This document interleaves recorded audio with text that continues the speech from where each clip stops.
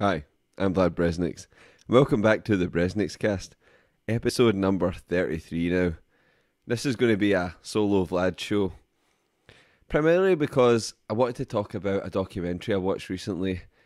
It came out in 2016 and it's called Burn the Place You Hide. It's a documentary directed by Richard Knights, he wrote it as well, and it tells the story of Norwegian musician Thomas Hansen, or St. Thomas, who I would call kind of like the Norwegian Daniel Johnson for a lot of reasons that we'll get into. It's a very well shot film and definitely worth watching.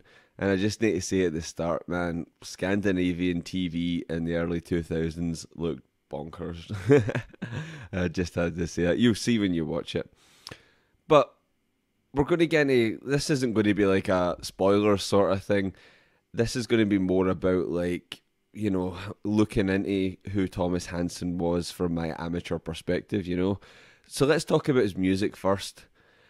It was that very kind of lo-fi alternative folk, kind of like he'd said himself he was influenced by Bonnie Prince Billy and Elliott Smith, and I think as well you could say he sounded a bit like sort of Uncle Tupelo, but like I said, particularly a lot of similarities with Daniel Johnson, and not just musically in his life as well, but we will get into that too. It's the kind of lo-fi folk music that had like a kind of stream of consciousness lyrics at times and things like that, but very, very deep sadness to it, if you know what I mean. Just in the way it sounds. If you know that kind of music, if you're thinking of someone like Bonnie Prince Billy, you'll know what I'm talking about exactly. So you watch the film and you realise that it seems to be these cycles in his life. It seems to be that he makes an album, he goes on tour, he either has a breakdown on tour or shortly afterwards there's a recovery period, he makes a new album, he goes on tour, there's a breakdown, or and then it goes on and on and on. This kind of way. And that kind of stuff is what's similar to Daniel Johnson, like the breakdowns, the erratic behaviour while touring, and then the going home to his parents to, like recover and stuff after it, the same way Daniel Johnson did, very similar stuff. And now, like, I'm not a psychologist or any kind of expert, shockingly, but it's clear, very clear in the film that Thomas has a lot of social anxiety issues. And if you've never dealt with something like social anxiety, it can sound quite trivial and stuff, but it can be incredibly crippling. It can stop you from pursuing careers, it can stop you from having a partner in life, and it can do a lot to a person. There can even be people that you'll know in your life that you just think they're arseholes because of how they act. But in actual fact, because their social anxiety is so deep, what they find themselves doing is, kind of retreating into themselves, and sometimes even being like, other people are all arseholes, or or they just seem like they're being rude, but they're not. It's just that they're so uncomfortable with other people, and it's not something you can do things to help it, but it's not something you can just control, like that. So this is a big thing, obviously, in his life. And I've worked with a lot of alcoholics in my time, and so many of them have told me that when they were young, they suffered from terrible anxiety. They didn't feel right around other people, they didn't feel like they were normal. And then inevitably someone puts a drink in their hand, and then they're like, I found the magic potion, now my inhibitions are lowered, I feel better, I don't feel so self-conscious, I don't feel so shitty about myself, I feel like I can talk to people, and some people find that with drugs as well. But obviously, I mean, where does that lead?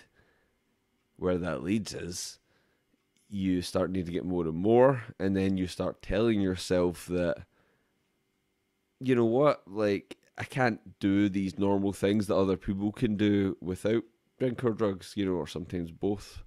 So you start telling yourself that, and then your problems get worse and worse. And then we all know what happens when drug and alcohol problems reach certain levels, you're lucky if you don't die. A lot of the time, so people think that like getting fired around in a hospital is bad, but if you don't die, then you're lucky. Totally. But I mean, this is shown in the film. It's one of Thomas's later tours, and he's been off like the drinking stuff, and at the start of it, like he's sober and that kind of thing. But then you can see that the stress just gets too much for him, and he falls back into his old habits again. And he was described as like shy and stuff like by people when he was younger. Thomas, obviously, I'm talking about. And it's interesting in the film to watch him on stage because he's like, all the time he's really relaxed and, telling jokes and sometimes even telling the audience off. But I think, again, in my amateur opinion, I'm just some dude on the internet, but I think this is almost like something he never had before, a power he never had before with people, because he was always like the shy sort of guy. But now he's in the club and all these people have showed up to see him and he's the main attraction. And, now he's got this power that he never had before. And that's quite interesting as well, It was like, this was a power he could never have socially in real life. And another thing that this kind of makes me think of is that many alcoholics and drug addicts have told me that when obviously these problems start at a young age, and they say that it stunts your mental growth, not in a way that it makes you stupid or something like that, but in a way that you don't kind of mature the way that other people do. You kind of get stuck in a state, because a lot of people when they're younger, when they're in their teens and all that, they go through some of these periods in college or whatever where, they drink and they experiment with drugs and all that, but then they grow out of it and they become like normal functional members of society. But then you get these people that they can't, and obviously some people get into like alcoholism and that later on in life, but particularly, if it starts young in you, then it does seem to stunt you in a way. And I've noticed that from people I've worked with also. And I mean, with Thomas, this was even to the point that one of his drummers talks in the film about how they were on tour together and they were staying in a hotel, obviously. And Thomas insisted they slept with the light on because he was scared of the dark. And a grown man, and I don't know if he was sober or drunk at this point, but I mean, some people like who can't sleep, again, prescription drugs and alcohol, like he took, they would take them to get asleep, and a lot of the times, particularly with alcohol, it'll put you to sleep initially, but it'll interrupt your sleep and you won't have proper sleep. But it's just anything to get you to sleep, I suppose, and obviously, like, I didn't know Thomas or anything like that, and I'm just sort of throwing a lot of theories out there. But yeah, these were my impressions, when I watched the film, and I got a lot of these kind of very strongly. And I mean, even talking about like the childlike thing, Thomas was missing, and he was found on the 10th of September 2007, dead in a house, and the lights were still on, so even right up to the end. And the cause of death was determined to be an unfortunate combination of prescribed drugs. And it's a really sad story. It is, because he is one of the people that was really, it's like, it's not the kind of music I would listen to a lot, but I really do appreciate just that straight honesty. It's something that if you went on like the X Factor or American Idol or something, people would be like, "You've got no chance in music."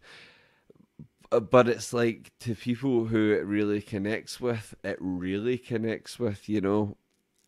one of those. He was one of those kind of artists, And Burn the Place You Hide, obviously the name of the film, one of Thomas's lyrics, and very, very poignant as well, because this is the thing some creative people have to deal with. The fact that they're very sensitive, socially anxiety, like prone. Not all of them, but, a lot of them to different degrees. And then they have this undeniable drive, this something they can't help it, and in them they have to put stuff out there. They've got all this art, all this creativity. And I mean, who doesn't want to create? Because, this is just a wee pet theory of mine, but my theory is everyone wants to create, whether it's children or art or, like businesses or whatever it is, gardens, because creation is what God does. And everyone wants to emulate what God does, but that's just a wee just a quick aside that I was thinking of. But yeah, no, that's the thing. So you're anxious, you're not a fan of like putting yourself out there, but you've got this in you where you can't not do it. It's like someone said to me one time, if you want to write a book, you probably won't. If you have to write a book, you will write a book. And I think it's the same thing. I think Thomas Hansen had to make music. Whatever. Like, I think he had to do it, and he was, he was burning the place he hid, because introverted, anxious people, they're not all artistically inclined, you know what I mean? Some of them are quite happy to keep to themselves and all the rest of it. But he was one of those guys that he really did burn the place that he would hide, in his own mind or in his own room, wherever, just away from everyone else. But he shared the contents of his mind and his soul, if you want to put it that way. He was out there. He put himself out there, and his music was very kind of fragile and vulnerable. So he put himself out there in a very vulnerable way. And, that's not something that's easy for anyone to do, and especially someone that has these issues, and he did give himself nowhere to hide, really. And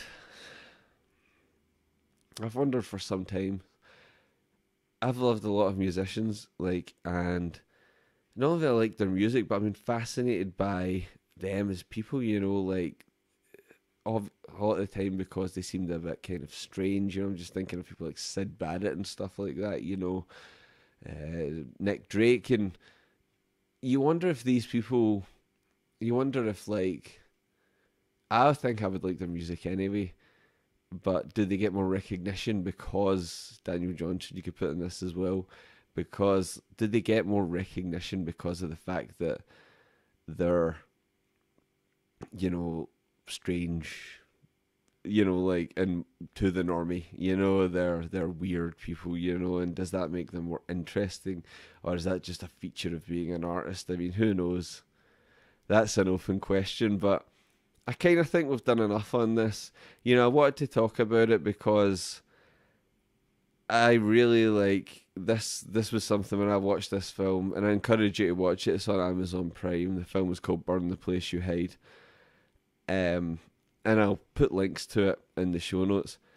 But I really wanted to talk about it because I just think I resonated a lot of ways with with the anxiety and stuff like that, and yeah, I found it just to be a fascinating movie. So there will be a proper show coming out in a day or two. Don't worry. But I'm going to do some more of these. I'm still mainly doing the interviews. Got a lot of great people coming up. David Shepke will be coming up soon from Blank Radio. If you don't know what that is, you will find out and you will like it. I've got a lot of good people. I'm having on an old friend of mine, James Burnett from Survival Punk. That's going to be a really good show as well. Klaus Morlock's returning, so there's going to be a lot of good stuff coming. But every now and then I'm going to do these kind of wee shorter ones, because I kind of like doing them. Gets my thoughts out there, sort of thing, and bit of YouTube content, and they're maybe not as long as a lot of the other shows. So thank you for listening. The website bresnix.com, bresnix.com. I should say thank you for watching also. Follow me on Twitter at Vladimir Bresniks. So thank you so much. So I'm going to leave you with a little bit of St. Thomas on the podcast. And I won't do it on YouTube, but you know, go and listen to it. You'll like it. Thanks for listening, and you'll hear me again very soon.